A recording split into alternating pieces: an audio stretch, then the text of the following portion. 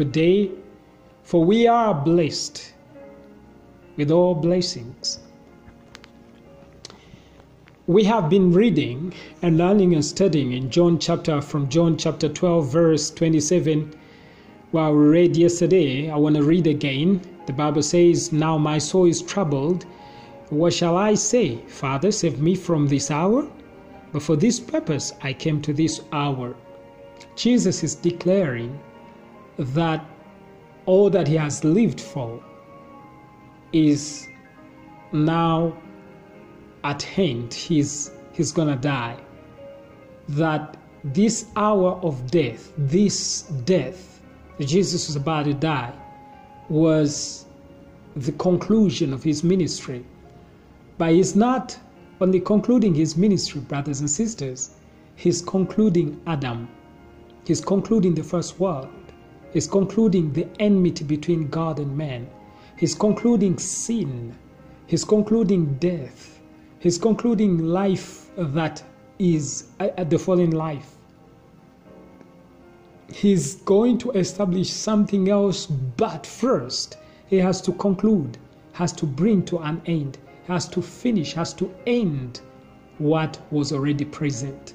He had the ability to end the time, to bring us into eternity. He wanted to begin eternity by putting an end to what was existing and in time. What he did goes beyond time and space. Yes, he died and was crucified in one place, but what was happening was beyond that place. What was happening was going far away from time and space. It was eternally being establishing what was to happen, what was supposed to be there from eternity past until eternity future. We are seeing Jesus Christ doing something that will never be forgotten. It was a beginning of something. It was a beginning of something. It was an end also of something. You know, the newness or something new is about to be born, the old has to go. So this is what was happening. Jesus is saying, this is my purpose. I've come to this hour. It is a conclusion of my work and ministry. It is also a conclusion of all the prophets and the prophecies.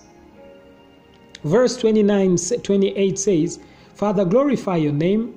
Then a voice came from heaven saying, "I have both glorified it and will glorify it again." Now I want you to understand, when he says, "Father, glorify your name," then a voice came from heaven saying, "I have both glorified it and will glorify it again." I want you to understand the kind of name he's talking about. He, in this context, is talking about the Father, the name Father. See, he's saying, then, I repeat again verse 28, "Father, glorify your name." Then a voice came from heaven saying, "I have both glorified it and will glorify it again." So basically he's saying that the glory he has, the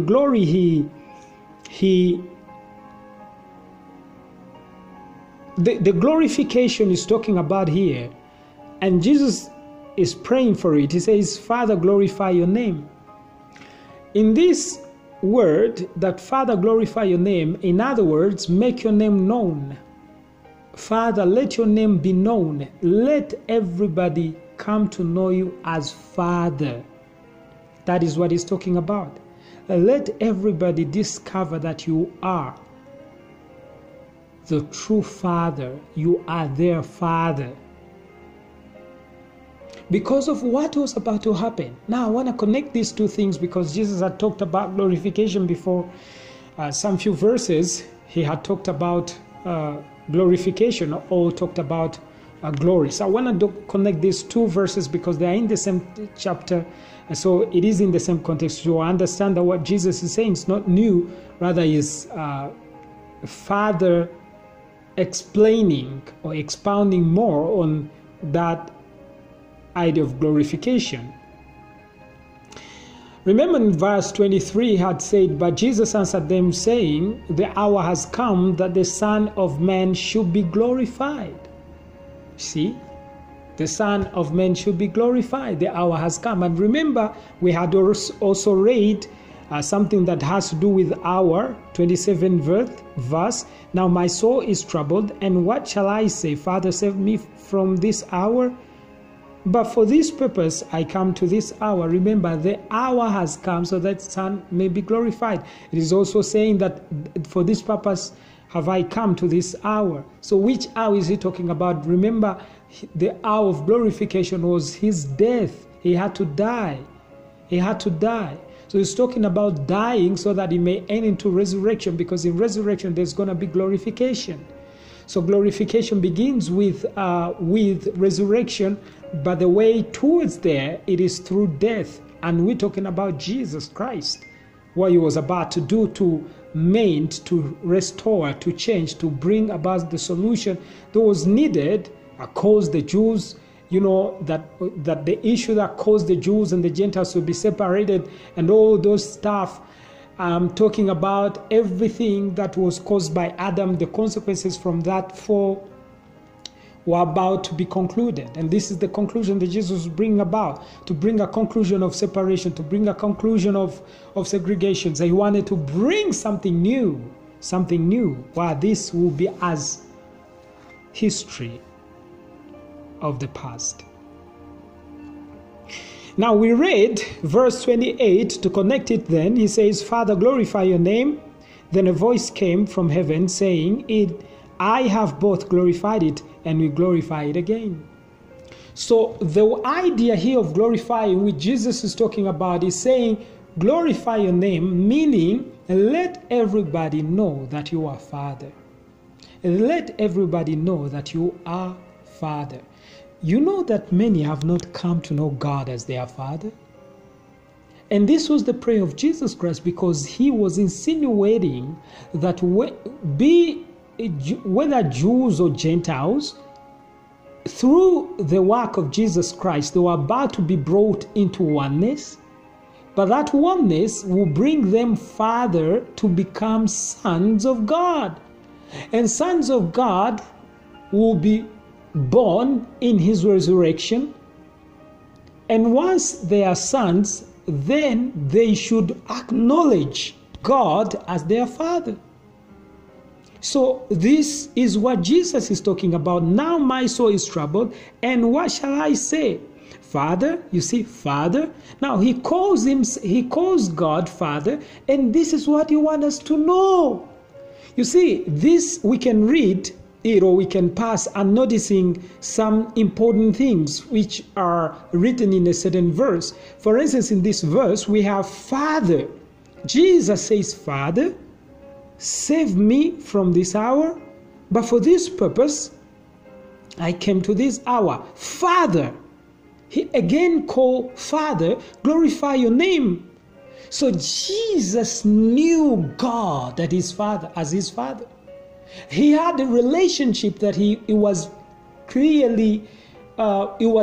to him, and it was what he wanted us to know, that this very relationship he had with the Father, and that kind of relationship he had with the Father, calling God Father, he used that because of that union he knew he had with him. So he says, now I pray that you glorify your name. In other words, let all these people come to know that you are Father. Let them know you as Father.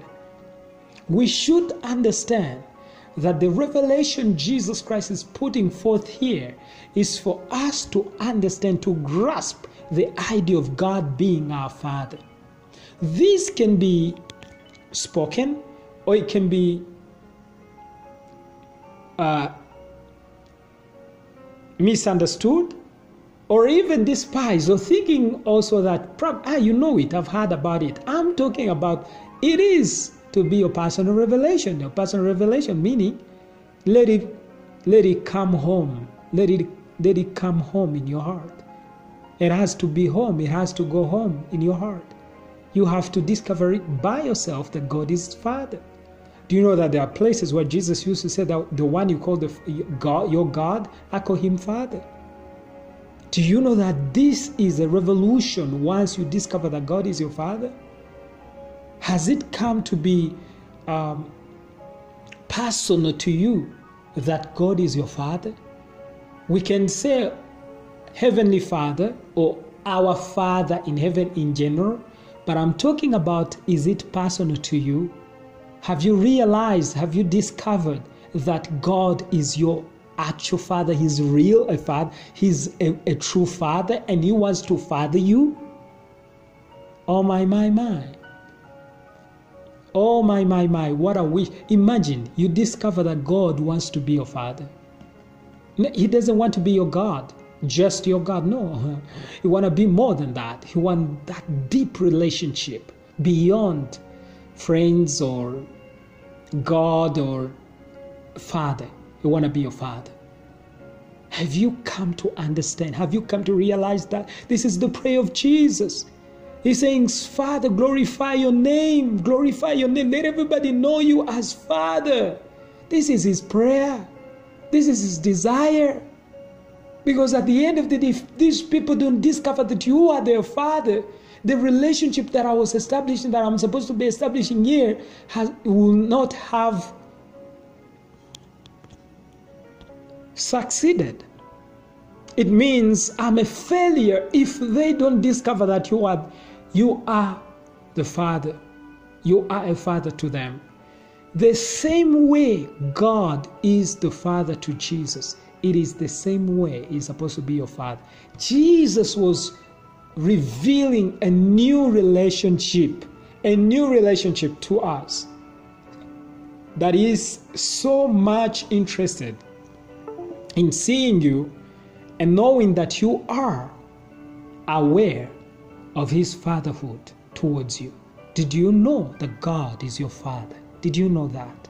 Do you know that this changes your relationship with him, the way you address him, the way you think about him, the way you live, the way you think, the way you